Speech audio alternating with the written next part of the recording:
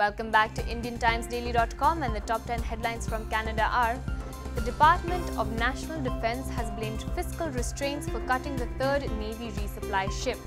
The Liberal government's defence policy had promised a Navy capable of deploying and sustaining 2 naval task groups, each composed of up to 4 warships and a resupply vessel. Pro- and anti-immigration protesters have faced off in dueling rallies in Canada cities. Members of Storm Alliance announced these to protest the policies of the Liberal government. In turn, many pro-refugee organizations announced their own gatherings to counter Storm Alliance's message. A northern Ontario town is offering generous incentives to those who want to move there and help rebuild the community.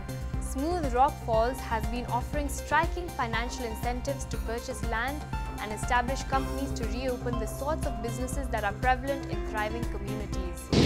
British Columbia will fund 1,000 new modular housing units in an attempt to tackle the growing issue of homelessness. The province has committed $66 million to the Vancouver buildings alone, where residents will also be able to access support services to help them rebuild their lives. An Air France plane was forced to make an emergency landing in Labrador after one of its engines blew out over the Atlantic Ocean. It landed safely after being diverted to Goose Bay Airport as a precaution in response to a technical issue. Nova Scotia has tabled a legislation that sets the stage for its promised cap and trade regime.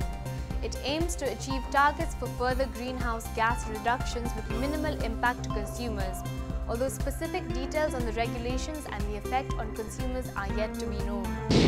Workers with Juliet's Place in Scarborough have voted unanimously to ratify a 4-year tentative agreement that carries substantial wage and benefit enhancements. Workers will have a 2% wage hike in each of the 4 years and large number of improvements to their benefits.